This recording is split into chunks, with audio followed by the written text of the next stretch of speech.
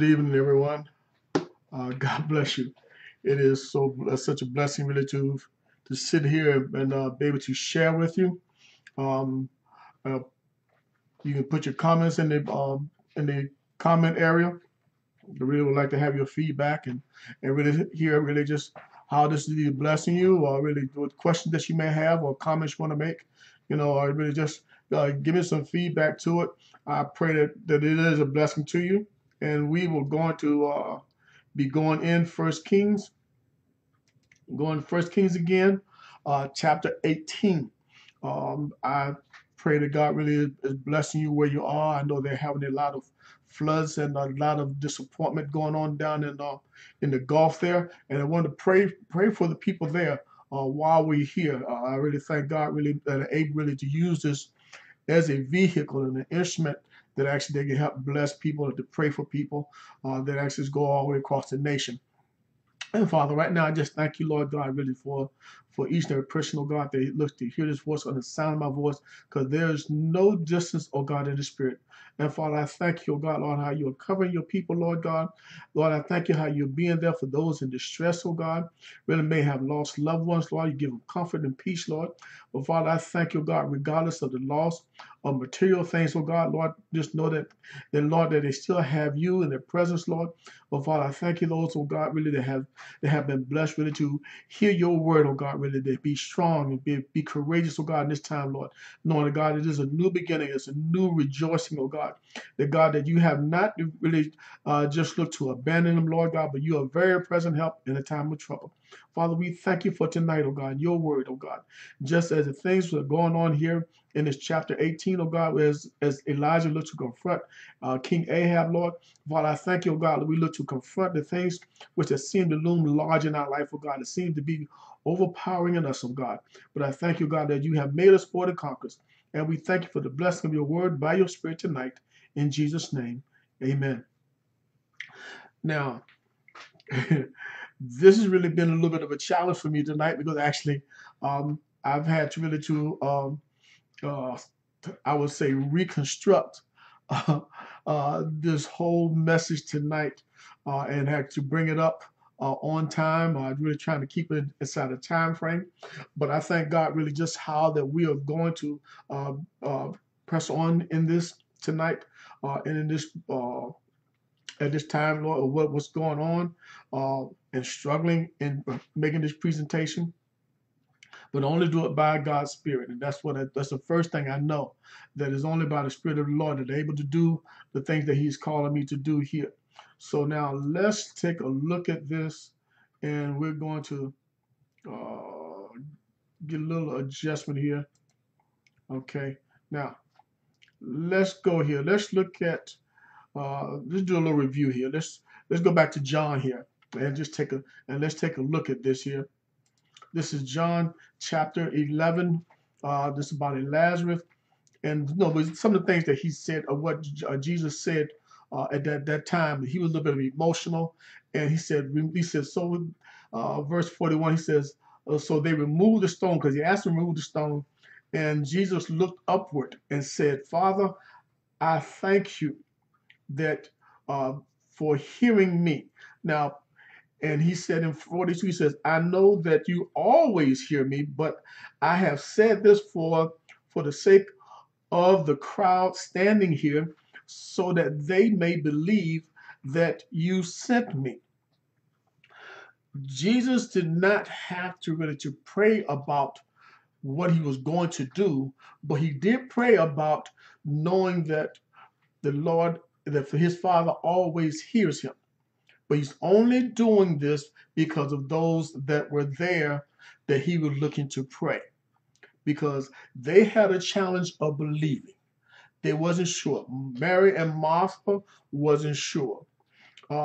Just like Thomas, I think it was Thomas, one of the twins, told other disciples. He says, "Okay, look, okay, we're going back to Bethany, to the area where actually they were going to kill him before."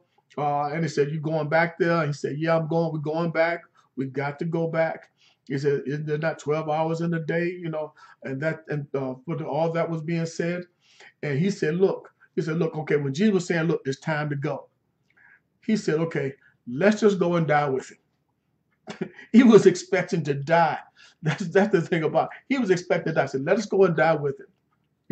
So because why? Because we are a part of him. So where he's going, we're going to go. If it's going to cost us our life, we're going to go. But we know that wasn't Jesus' assignment really to go and die except at the cross. So here he is, and knowing that, okay, Lord and Father, I know you always hear me.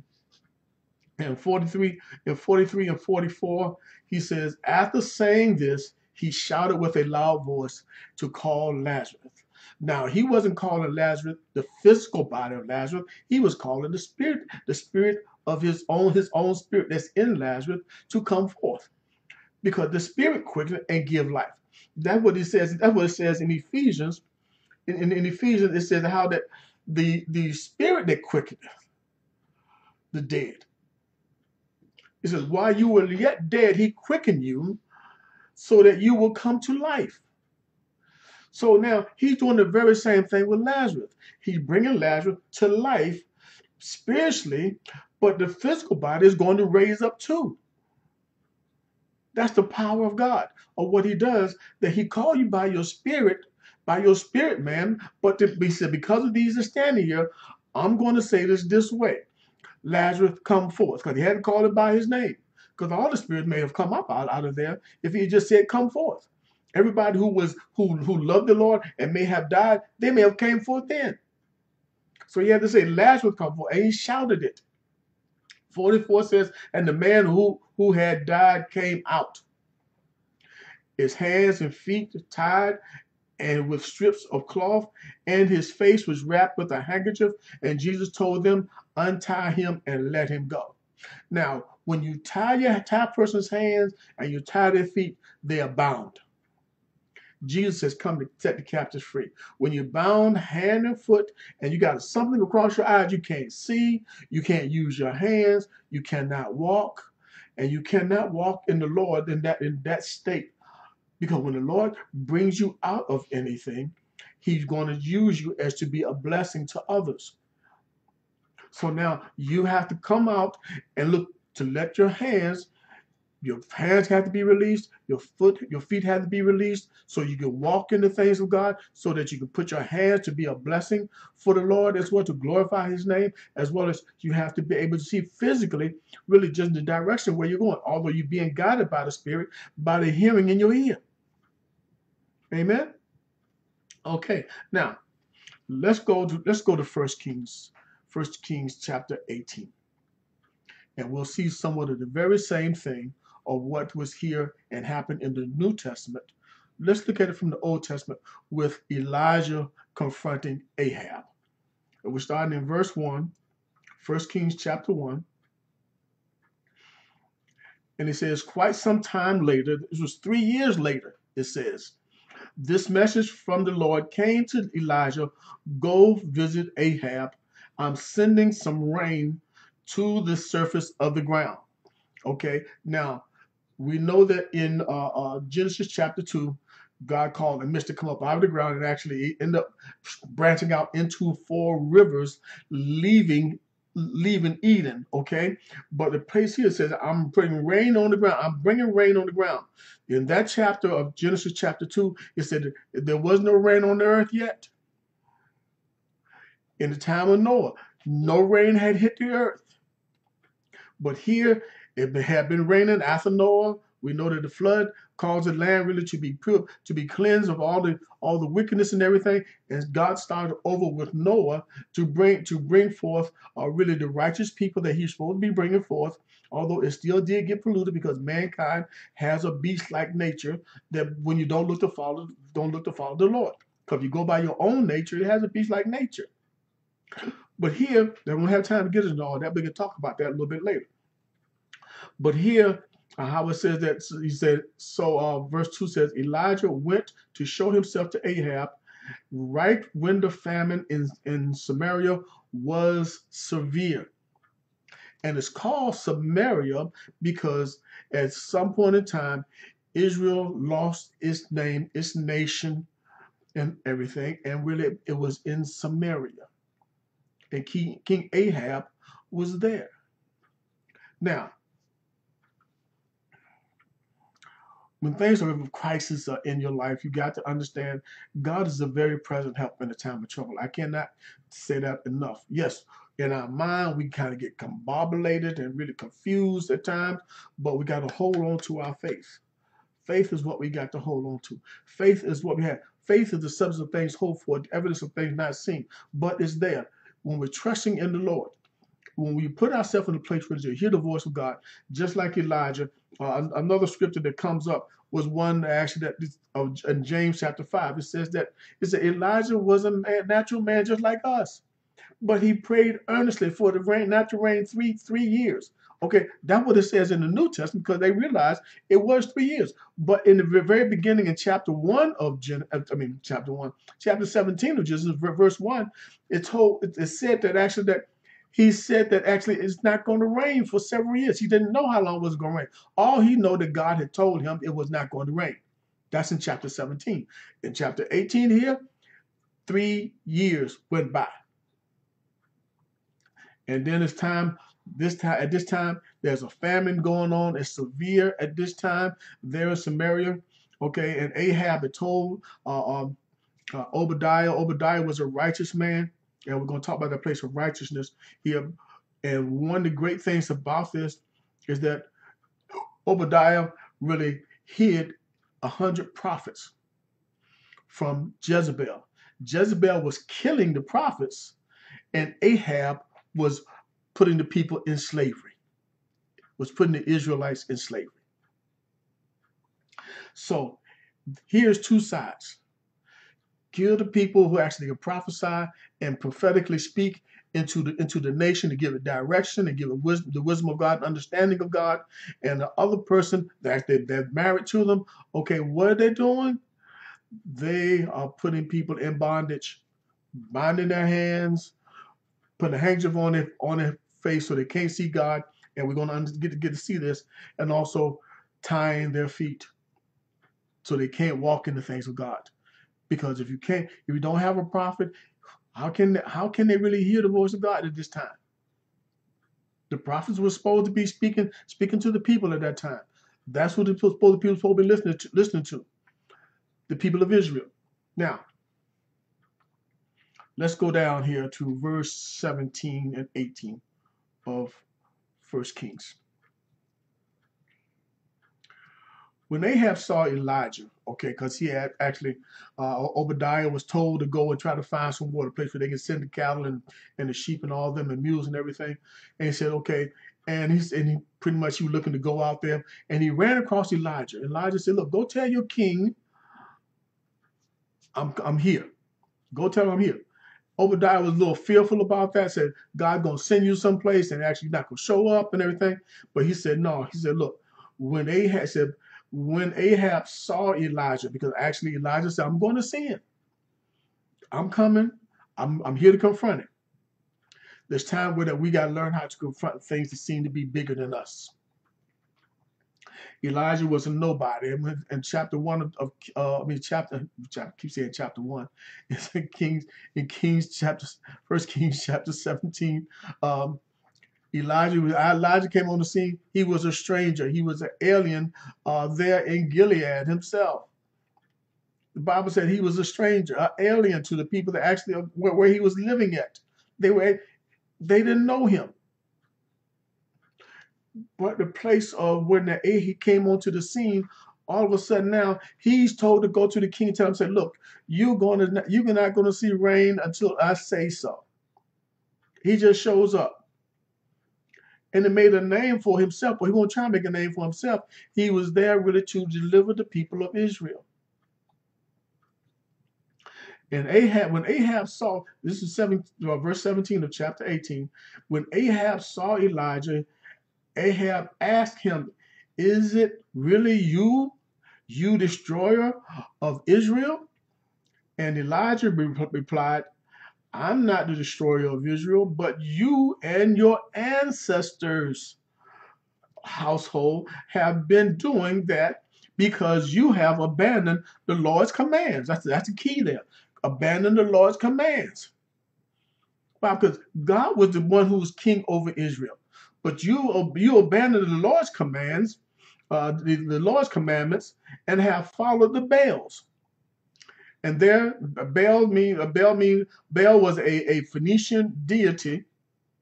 Okay, but Baal is a deity, but then in the plural is Balaam, and that's one of the things about when it said Baals, it actually is Balaam, because it's more than one God they look to serve. Now we know God is one, but He's three people. Okay, but the thing is though that they're one. You got God the Father, you got God the Son, which He looked to only hear the voice of God, only look to do what He sees the Father do too as well.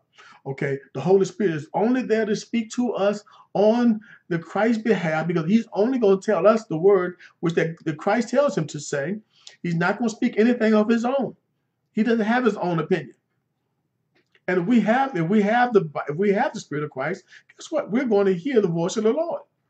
But are we hearing many voices? Are we listening? Are we focusing on really hearing the voice of the Lord? It's only going to speak by His word, by His commandments. That's the key. So that means that we have to be reading His word in order really to hear His commandments.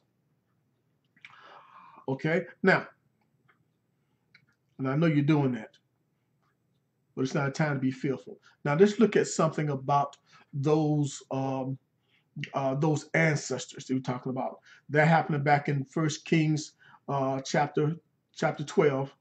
And let's kind of look at that. Chapter 12 of 1 Kings, verse 28.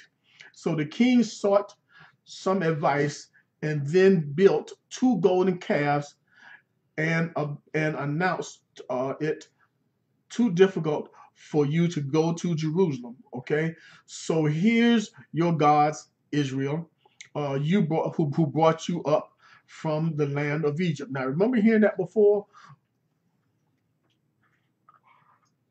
Aaron made a golden calf, and they said, "This is the God that brought us up out of the land of Egypt, out of bondage." No, you only making a God that put you in bondage. They had you worshiping the wrong thing. And Jesus, I keep saying not Jesus, but Moses was told by God, go tell Pharaoh to let his people go. Let them go on a 3-day journey. That was a place of jurisdiction where it pushed them out of the Pharaoh's command, out of his jurisdiction where he had no control over them. But he wouldn't let them go until, of course, the killing of the firstborn. Now here's something. God bless you, Cielo. God, good to see you here. See you, dear. Hope everything is going well.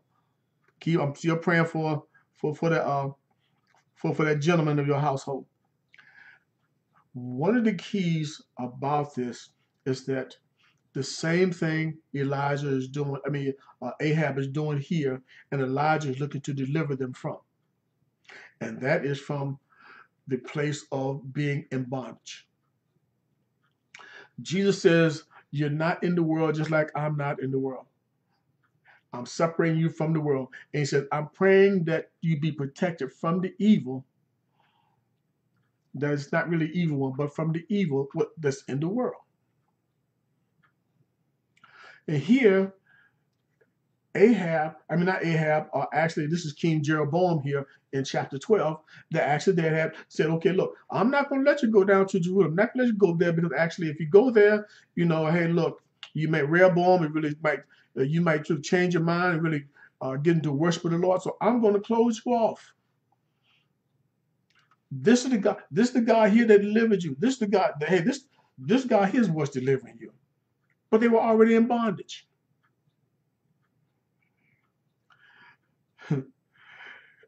There's something else to know, that when people think that they're being taken out of bondage, but actually being kept in bondage. I don't know how that feels. When people try to manipulate you, tell you, "Oh man, you ain't got to do that. You ain't got to do that. You all right? Come on with me. Come on with me." Don't do it. Trust the Lord.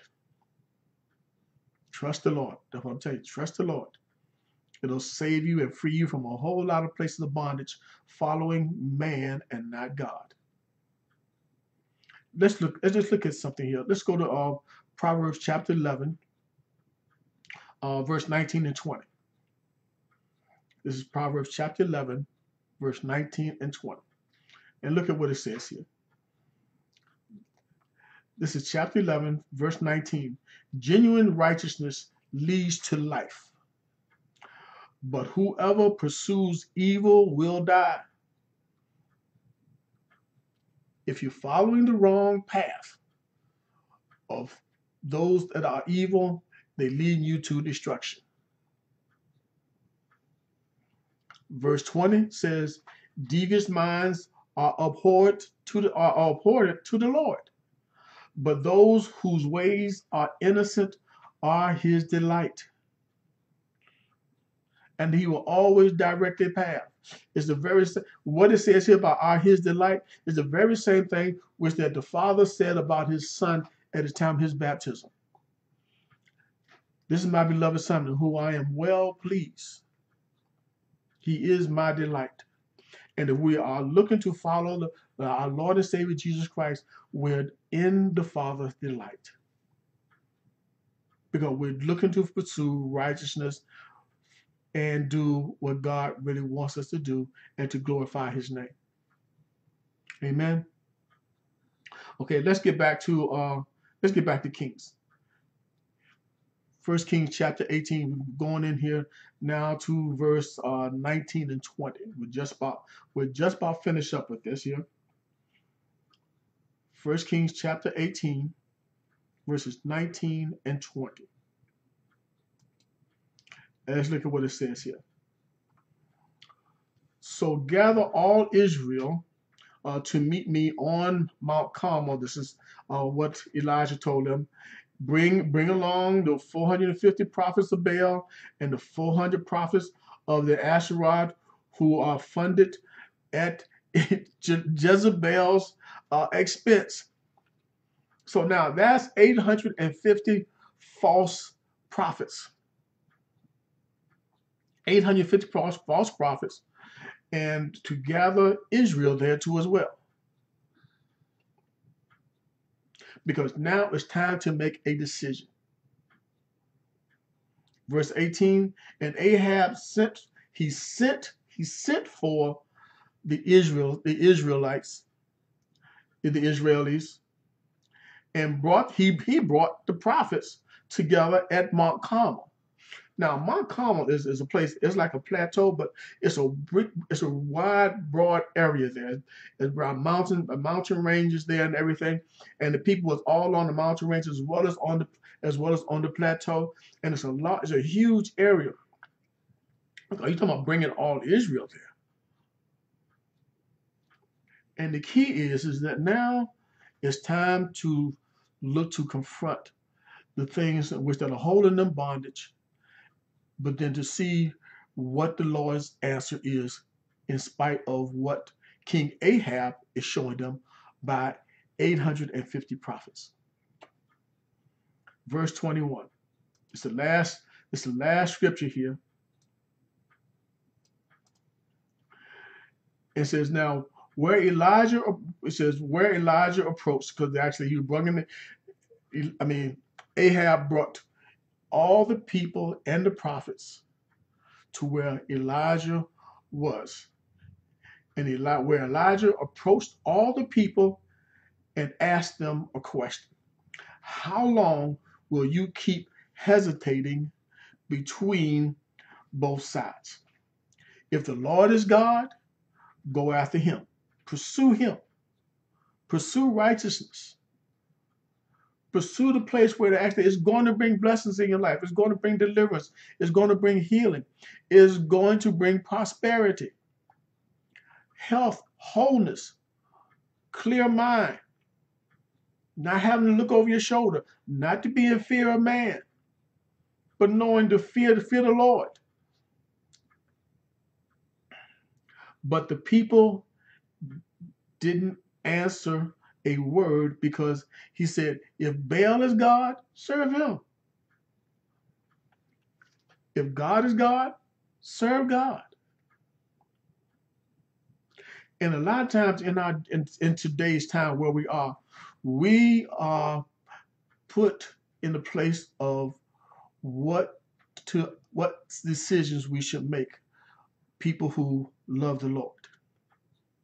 The pandemic is here, but are we supposed to be in fear of the pandemic? Should we be in fear of possible things which they're struggling with, or people how we might not have enough income? Of course, if we trust in the Lord, things are going to be okay. There is a lot of aid. God has his people out here and have compassion where that actually there's a lot of food food banks and things that are there to feed the people. And unfortunately, I mean, this is just like how Elijah had to go through. They was giving ravens food. Am I trying to be hard? No. But God does provide for his people. We're living on senior citizens' income. But our household is blessed. And I can only thank God for that. Any addition which that we receive, we thank God for it. But we still look to glorify him. We still look to give him thanks for all that he has done. We didn't do it ourselves. So now it's a place of what opinion are we going to follow? Are we going to follow the opinion in our time, in our day and time, March 2021? Are we only just going to listen to man? Or are we going to look into follow the Lord our God? In spite of what they say, look, you can't assemble together. Be careful how you gather together. I'm not telling about not to get vaccine. I mean, if you feel the need to get vaccine, get vaccine. I thank God I've been healed of COVID myself. Spent two and a half weeks in the hospital. Blood clot on the lung. Just starting to go on 3 months, close to 3 months now, really to be out of the hospital. And I thank God for only the Lord delivered me that way.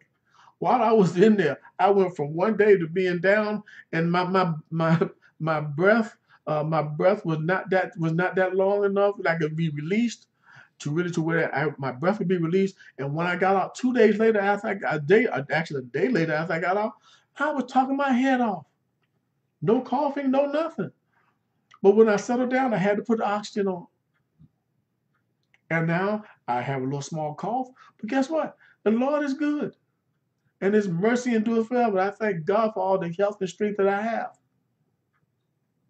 So trust in the Lord in all your might, with all your heart, with all your strength, and with all your mind, all of your mind. This is what we have to do at this time. Why? Because this is what the Lord wants. This is the time where that we have to trust him. Even in the time of these crises, we got to trust him even more. This is what the Lord really wants us to do. This is what he really wants us to have. This is what he really wants us to do. You know, I thank God really be able to come and try to be an encouragement, because actually we need a lot of encouragement in the body of Christ. Why? Because we are the ones to be a light in a dark place. And there are a lot of darkness that's going on out here. With the racism, the injustice that's going on, with a lot of people really are panicking or really upset and not really having peace at this time, we can give them peace. We can give them understanding and show them really just what the Lord really wants them to have. When we look to follow the Lord in the power of his might, and to be assured, knowing that actually we're standing in the Lord, we're doing all that we can to be in his presence. From eternity past to eternity present to eternity future. Just walking in eternity. Because we are seated with him in heavenly places. He has quickened us. He brought us out of darkness and put us in this marvelous light. Father, right now, I just thank you for each and every person in the sound of my voice. Father, I thank you for what you're showing them, oh God. Lord, I know we don't have any rights to this music, but Father, I thank you for the blessing really to be able to speak to the people, Lord God, to give them encouragement, to give them wisdom, to give them understanding, Lord. God, the things may be going on in their life, Lord. I pray that this message may be a blessing to each and every person that under the sound of my voice to hear this message from God. Lord, I thank you how you strengthen. If there's anyone out there who have not received, Lord, you stumble across this message. Just pray this one prayer this way. Say, Lord Jesus, come into my life and save me. I'm a sinner, and Lord Jesus, I need you. I know you died for my sins, and you rose again on the third day, and you sit at the right hand of the Father to intercede on my behalf. And Lord, I thank you that today I am in your hands, I'm in your presence, and I have eternal life from this moment on, in Jesus' name. Just something simple like that. I pray it a lot of time myself. Lord, have mercy on me, Lord. I know you died for my sins. Because I don't get it right all the time. I have attitude sometimes. But this message has been a blessing to you. Leave me a comment. Tell me really just what you think of this message. I really would love to hear from you. We got a lot of encouragement from a lot of you, and thank you. Please, I thank you for all your words of encouragement and what you have put in the comments and everything. Still some changes are coming up. As you see, my logo has changed a little bit. Changes are starting to come about. We're going to have a website coming up soon too as well. But until Tuesday morning, 9:30 Eastern Standard Time, I pray your strength in the Lord. Until we meet at that time, Lord willing, we'll be here and look to still speak about eternity past, eternity future, as well as eternity present right now. Amen. God bless you in Jesus' name.